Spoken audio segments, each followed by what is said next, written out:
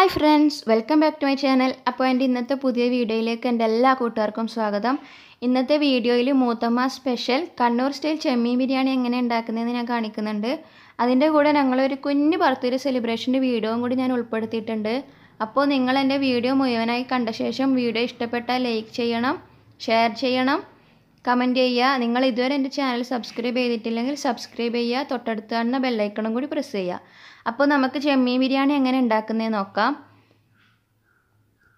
ഇവിടെ ഇപ്പോൾ 3 കിലോൻ്റെ ചെമ്മീൻ എടുത്തിട്ടുണ്ട്. അത് നന്നായിട്ട് കഴുകി വൃത്തിയാക്കിയ ശേഷം ഉപ്പും മുളകും തേച്ച് പിടിപ്പിച്ച് വെച്ചിട്ടുണ്ട്. പിന്നെ എടുത്തിട്ടുള്ളത് 2.5 കിലോ സവാള, 2 കിലോ തക്കാളി, ഒരു 10-15 പച്ചമുളക്, 3.5 കിലോ നേരിയരിക്ക് വേണ്ടിയിട്ടാണ് ഇത്രയും സാധനങ്ങൾ എടുത്തിട്ടുള്ളത്. അപ്പോൾ നിങ്ങൾക്ക് അളവിനനുസരിച്ച് സാധനങ്ങൾ നോക്കിയിട്ട് എടുക്കാം. പച്ചമുളകിൻ്റെ എണ്ണവും നിങ്ങൾക്ക് എരിവിനനുസരിച്ച് കൂട്ടിക്കൊടുക്കാം അല്ലെങ്കിൽ കുറച്ച് കൊടുക്കാം. പിന്നെ ഇഞ്ചിയും വെളുത്തുള്ളിയും പേസ്റ്റ് ചെയ്തത്, മല്ലിയില, പുതിനയില. ഇനി നമുക്ക് ചെമ്മീൻ നേരത്തെ ഉപ്പും മുളകും തേച്ച് പിടിപ്പിച്ചത് ഒന്ന് ഫ്രൈ ചെയ്തെടുക്കണം. ചെമ്മീൻ ഫ്രൈ ചെയ്യുന്ന സമയത്ത് ഡീപ്പായിട്ട് ഫ്രൈ ചെയ്യേണ്ട. നിങ്ങൾ ഈ സ്റ്റൈലിലാണ് ബിരിയാണി ഉണ്ടാക്കുന്നതെങ്കിൽ ഒരുപാട് ഡീപ്പായിട്ട് ഫ്രൈ ചെയ്യേണ്ട ആവശ്യമില്ല കേട്ടോ. ഇനി നമുക്ക് ഉള്ളിയും തക്കാളിയും നമ്മൾ മസാലയാക്കാൻ വെച്ചിട്ടുണ്ട്. അപ്പോൾ നിങ്ങൾ കാണുമ്പോൾ വിചാരിക്കുന്നുണ്ടാവും ഇത് നന്നായിട്ട് വഴഞ്ഞു വന്നിട്ടുണ്ടല്ലോ എന്ന്. അപ്പോൾ മൂത്തമ്മ ആദ്യം കുക്കറിൽ ഉള്ളിയും തക്കാളിയും ഇട്ടിട്ട് ഫസ്റ്റ് ഒന്ന് വിഷിൽ വന്ന ശേഷം മീഡിയം ഫ്ലെയിമിലാക്കിയിട്ട് 3 വിഷിലിന് ശേഷം ഓഫാക്കിയിട്ട് മസാല ഉണ്ടാക്കുന്ന പാത്രത്തിലേക്ക് ഇപ്പോൾ ഉള്ളിയും തക്കാളിയും മാറ്റിയതാണ്. അപ്പോൾ ഞാൻ ചോദിച്ചാൽ എന്തിനാ ഇങ്ങനെ കുക്കറിൽ ആദ്യം വേറെ ഇട്ടിട്ട് അത് വേവിച്ചെടുത്തതെന്ന്. അപ്പോൾ പറഞ്ഞ് മസാല ഉണ്ടാക്കുന്ന സമയത്ത് നമുക്ക് പെട്ടെന്ന് മസാല റെഡിയാവുകയും ചെയ്യും, പിന്നെ നന്നായിട്ടൊന്ന് ഉള്ളിയും തക്കാളിയും നന്നായിട്ടൊന്ന് വെന്ത് വരികയും ചെയ്യും. അപ്പോൾ നിങ്ങൾ ഇതുപോലെ കുക്കറിൽ ആദ്യം ഉള്ളിയും തക്കാളിയും വേവിച്ചെടുത്ത ശേഷം മസാലയാക്കുകയാണെങ്കിൽ നിങ്ങൾക്ക് ബിരിയാണി പെട്ടെന്ന് തന്നെ ഉണ്ടാക്കാൻ പറ്റും. അതിനുശേഷം മസാല ഉണ്ടാക്കുന്ന പാത്രത്തിലേക്ക് ഉള്ളിയും തക്കാളിയും മാറ്റിയിട്ടുണ്ട്. ഇനി നമുക്ക് ആവശ്യത്തിന് മഞ്ഞൾപ്പൊടി ചേർത്ത് കൊടുക്കാം. മീഡിയം ഫ്ലെയിമിൽ ഇട്ടിട്ടില്ല, ഫ്ലെയിം കൂട്ടിയിട്ട് തന്നെയാണ് ഉള്ളത്. നമ്മൾ ഇടയ്ക്കിടയ്ക്ക് ഒന്ന് ഇളക്കി കൊടുക്കുന്നതുകൊണ്ട് ഫ്ലെയിം കുറച്ചിട്ടൊന്നുമില്ല. ഇനി നേരത്തെ നമ്മൾ പേസ്റ്റ് ചെയ്ത് വെച്ച ഇഞ്ചിയും വെളുത്തുള്ളിയും കൂടി അതിലേക്ക് ചേർത്ത് കൊടുക്കണം.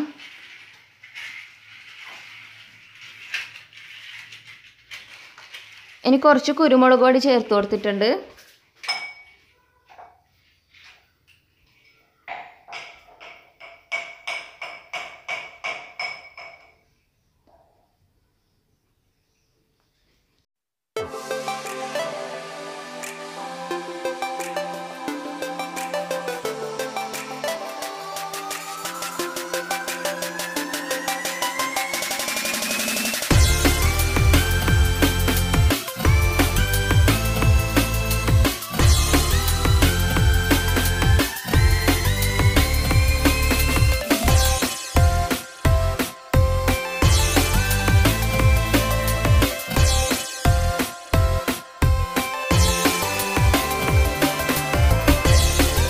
ഇനി നേരത്തെ എടുത്ത് വെച്ച പച്ചമുളക് ഇതുപോലെ നടുവിലൂടെ കട്ട് ചെയ്തിട്ടാണ് ഇട്ട് കൊടുത്തത്. പച്ചമുളകും കൂടി ചേർത്ത് കൊടുത്തിട്ടുണ്ട്.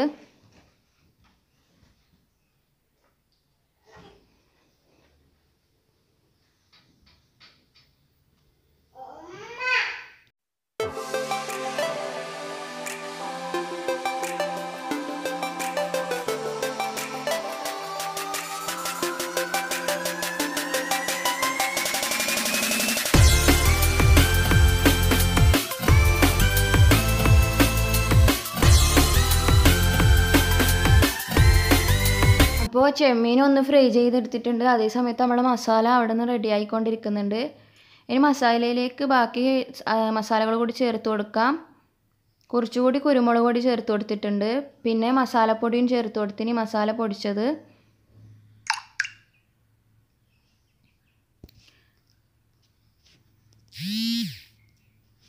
നല്ലപോലെ പുക വരുന്നുണ്ട്, അതുകൊണ്ട് ശരിക്കും വീഡിയോ ക്ലിയർ ആയിട്ട് കാണുന്നില്ല നിങ്ങൾക്ക്. എല്ലാവരും ഒന്ന് അത് ക്ഷമിക്കണം. പുക വന്നതുകൊണ്ട് എനിക്ക് ശരിക്കും വീഡിയോ ക്ലിയർ ആയിട്ട് എടുക്കാൻ പറ്റിയിട്ടുണ്ടായിരുന്നില്ല.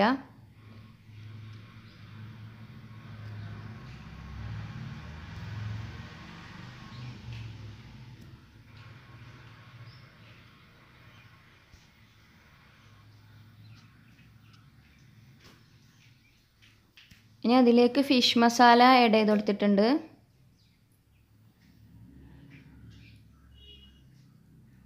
ഫിഷ് മസാല ഓപ്ഷണലാണ്, നിങ്ങൾക്ക് ഇഷ്ടമുണ്ടെങ്കിൽ ചേർത്ത് കൊടുത്താൽ മതി. ഫിഷ് മസാല ചേർത്ത് കൊടുത്താൽ നല്ലൊരു സ്മെല്ലും നല്ലൊരു ടേസ്റ്റും കൂടി കിട്ടും.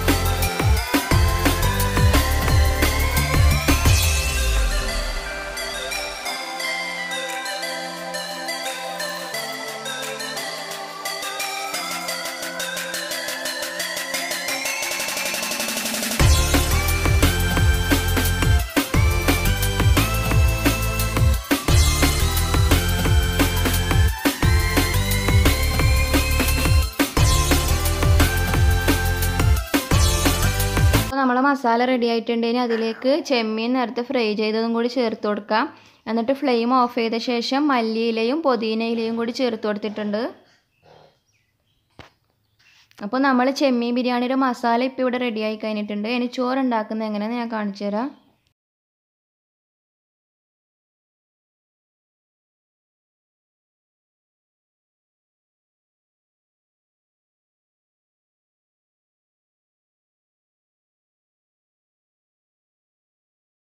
അപ്പോൾ ഇവിടെ ചോറുണ്ടാക്കാൻ വേണ്ടിയിട്ട് ഒരു വലിയ നോൺ സ്റ്റിക്കിൻ്റെ പാത്രം വെച്ചിട്ട് പാത്രം ഒന്ന് ചൂടായ ശേഷം കുറച്ച് പാം ഓയിൽ ചേർത്ത് കൊടുത്തിട്ടുണ്ട്. എണ്ണ ഒഴിക്കുമ്പോൾ നിങ്ങളെപ്പോഴും എണ്ണ കുറയാണ്ട് ശ്രദ്ധിക്കണം. എണ്ണ കുറയുമ്പോൾ ചോറ് പെട്ടെന്ന് ഡ്രൈ ആയി പോവും.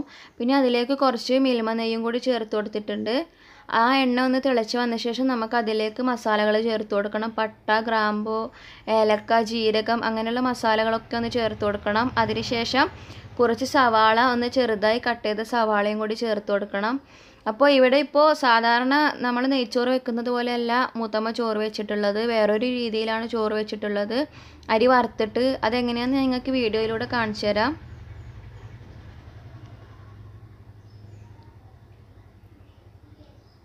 ഫ്ലെയിം കൂട്ടിയിട്ട് തന്നെയാണുള്ളത്, ഹൈ ഫ്ലെയിമിൽ തന്നെയാണുള്ളത്. അപ്പോൾ ഇനിയിപ്പോൾ ഇതിലേക്ക് നന്നായിട്ട് കഴുകി വൃത്തിയാക്കി വെച്ച അരി ചേർത്ത് കൊടുത്തിട്ടുണ്ട്. സാധാരണ നമ്മൾ നെയ്ച്ചോറ് വെക്കുമ്പോൾ വെള്ളം തിളച്ച ശേഷമാണ് അതിലേക്ക് അരി ഇട്ട് കൊടുക്കുന്നത്. അപ്പോൾ ഞാൻ മൂത്തമ്മാനോട് ചോദിച്ചു എന്തുകൊണ്ടാണ് ഇങ്ങനെ ഉണ്ടാക്കുന്നതെന്ന് ചോദിച്ചപ്പോൾ പറഞ്ഞ് ആദ്യം അരി വറുത്തിട്ട് ചോറുണ്ടാക്കുന്നുണ്ടെങ്കിൽ നമ്മൾ ബിരിയാണീൻ്റെ ചോറ് നന്നായിട്ടൊന്ന് അടിപൊളിയായി കിട്ടും. ഇല്ലെങ്കിൽ ചോറുകൾ ഒട്ടിപ്പിടിക്കാതെ സെപ്പറേറ്റ് ആയിട്ട് നല്ല മണി പോലെ കിട്ടും. അതുകൊണ്ടാണ് ഇങ്ങനെ വറുത്തിട്ട് ചോറ് വെക്കുന്നതെന്ന് പറഞ്ഞത്. അപ്പോൾ ഇതിലേക്ക് ഒഴിച്ചു കൊടുക്കേണ്ട വെള്ളം മൂത്തമ്മ ഒന്ന് തിളപ്പിച്ച് വെച്ചിട്ടുണ്ട്. വെള്ളം തിളപ്പിച്ച ശേഷമാണ് ഇപ്പോൾ അരിയിലേക്ക് ഒഴിച്ചു കൊടുക്കാൻ പോകുന്നത്. ഇനി ആവശ്യത്തിന് കുറച്ച് ഉപ്പ് ചേർത്ത് കൊടുക്കണം.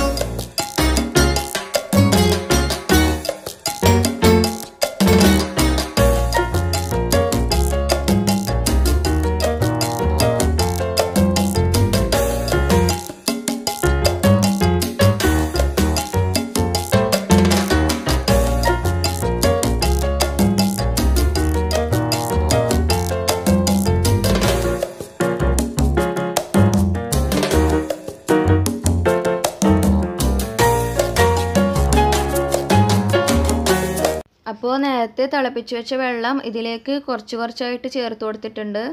എന്നിട്ട് നന്നായിട്ടൊന്ന് ഇതുപോലെ ഇളക്കി കൊടുക്കണം. വെള്ളം വറ്റുന്നത് വരെ ഹൈ ഫ്ലെയിമിൽ തന്നെയാണ് ഉണ്ടായത്. വെള്ളം വറ്റിയ ശേഷം മാത്രമാണ് മീഡിയം ഫ്ലെയിമിലേക്ക് മാറ്റിയത്. അപ്പോൾ ഫ്ലെയിം നിങ്ങൾ ഹൈ ഫ്ലെയിമിൽ തന്നെ വെച്ചാൽ മതി. അപ്പോൾ ഇതൊന്ന് തിളച്ച് വരുന്നുണ്ട്, വെള്ളം വറ്റി തുടങ്ങുന്നുണ്ട്. അപ്പോൾ മീഡിയം ഫ്ലെയിമിലേക്ക് മാറ്റണം. എന്നിട്ട് നന്നായിട്ടൊന്ന് ഇളക്കി കൊടുക്കണം.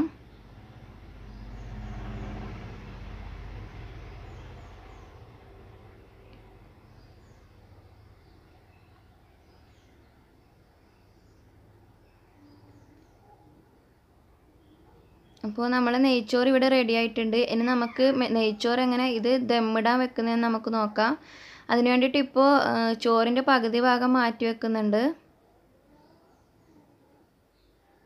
ചോറിൻ്റെ പകുതി ഭാഗം മാറ്റി വെച്ചിട്ട് നേരത്തെ മസാല അതിൻ്റെ മുകളിൽ ഇട്ട് കൊടുക്കും. എന്നിട്ട് അതിന് ശേഷം വീണ്ടും കുറച്ച് ചോറിട്ടിട്ട് വീണ്ടും മസാല ഇട്ടിട്ട് അങ്ങനെയാണ് ദമ്മിന് വെക്കാറുള്ളത്. നിങ്ങൾക്ക് എല്ലാവർക്കും അറിയായിരിക്കും. അപ്പോൾ നമുക്കത് വീഡിയോ കാണാം.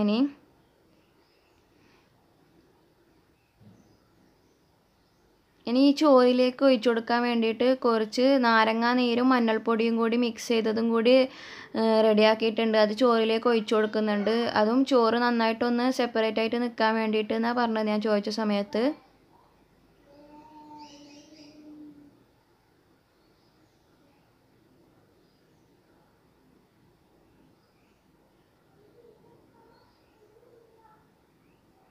ഇനി ഇതിലേക്ക് കുറച്ച് മല്ലിയിലയും പുതിനയിലയും കറിവേപ്പിലയും കൂടി ചേർത്ത് കൊടുക്കണം.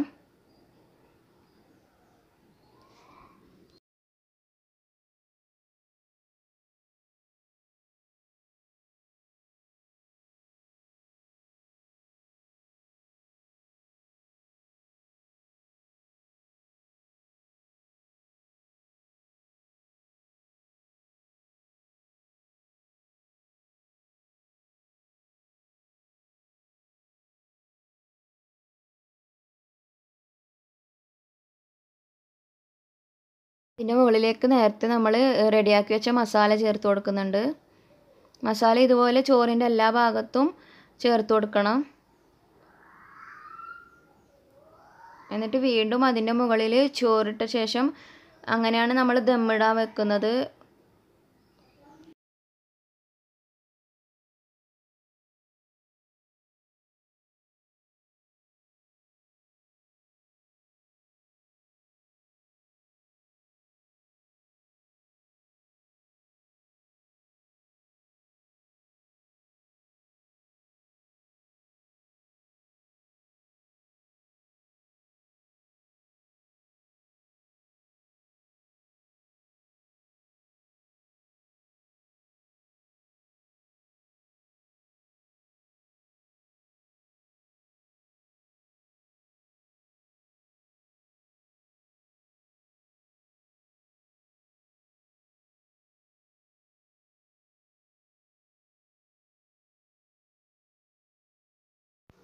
അപ്പോൾ ചോറ് ഇവിടെ റെഡിയാക്കിയിട്ടുണ്ടെങ്കിൽ അതിൻ്റെ മുകളിൽ നേരത്തെ മഞ്ഞൾപ്പൊടിയും ചെറുനാരങ്ങ നീരും കൂടി ചേർത്തത് അതിൻ്റെ മുകളിൽ ഒഴിച്ചു കൊടുത്തിട്ടുണ്ട്. ചിക്കൻ പൊരിച്ച് എങ്ങനെ ഉണ്ടാക്കുന്നതെന്ന് നോക്കാം. അതിന് വേണ്ടി കോൺഫ്ലവർ, മുളക് പൊടി, ഗരം മസാലപ്പൊടി, കുരുമുളക് പൊടി, വിനാഗിരി, സോയാ സോസ്, ഉപ്പ്, ഇഞ്ചി, വെളുത്തുള്ളി, പച്ചമുളകും കൂടി പേസ്റ്റ് ആക്കിയത്. അപ്പോൾ നല്ലപോലെ ചിക്കൻ കഴുകി വൃത്തിയാക്കി വെച്ചിട്ടുണ്ട്. ഇനി അതിലേക്ക് ഇഞ്ചിയും വെളുത്തുള്ളിയും പച്ചമുളകും കൂടി ഒന്ന് പേസ്റ്റ് ചെയ്തെടുത്തത് ചേർത്ത് കൊടുക്കണം. ആവശ്യത്തിന് കുരുമുളക് പൊടി ചേർത്ത് കൊടുക്കുക. ഇനി കുറച്ച് ഗരം മസാലപ്പൊടി, കുറച്ച് വിനാഗിരി ചേർത്ത് കൊടുക്കാം. വിനാഗിരി ഇല്ലെങ്കിൽ നിങ്ങൾക്ക് ചെറുനാരങ്ങ പിഴിഞ്ഞത് ചേർത്ത് കൊടുക്കാം. ഇനി കുറച്ച് സോയാ സോസ് ഒഴിച്ച് കൊടുക്കണം.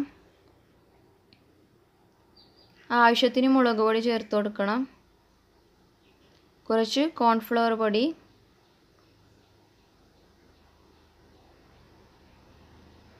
ആവശ്യത്തിന് ഉപ്പ്. അപ്പോൾ ഇത്രയും ചേർത്ത് കൊടുത്ത ശേഷം നമുക്ക് നന്നായിട്ടൊന്ന് മിക്സ് ചെയ്തെടുക്കണം. ചിക്കനിലേക്ക് എല്ലാ മസാലകളും എല്ലാ ചിക്കൻ പീസിലേക്കും നമ്മൾ മസാലകൾ മുഴുവനായിട്ട് പിടിക്കാൻ വേണ്ടിയിട്ടാണ് ഇങ്ങനെ ചെയ്യുന്നത്. അപ്പോൾ നല്ലപോലെ ഒന്ന് ഇളക്കി കൊടുക്കണം.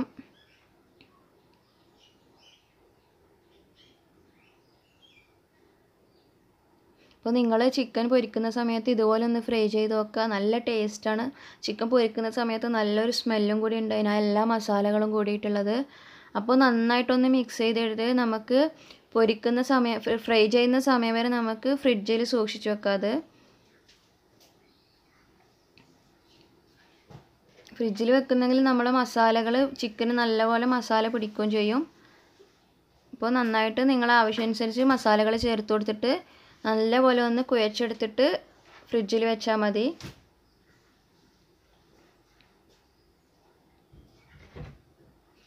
ഇനി ചിക്കൻ ഇവിടെ ഫ്രൈ ചെയ്തെടുക്കുന്നുണ്ട്. അപ്പോൾ ചിക്കൻ പൊരിച്ച് ഇവിടെ റെഡി ആയിട്ടുണ്ട്. അപ്പോൾ നിങ്ങൾക്ക് എൻ്റെ ബിരിയാണി റെസിപ്പിയും ചിക്കൻ ഫ്രൈ റെസിപ്പിയും ഇഷ്ടപ്പെട്ടെന്ന് വിചാരിക്കുന്നു. അപ്പോൾ നമുക്കിനി കുറച്ച് ബർത്ത്ഡേ വിശേഷങ്ങളും കൂടി കാണാം.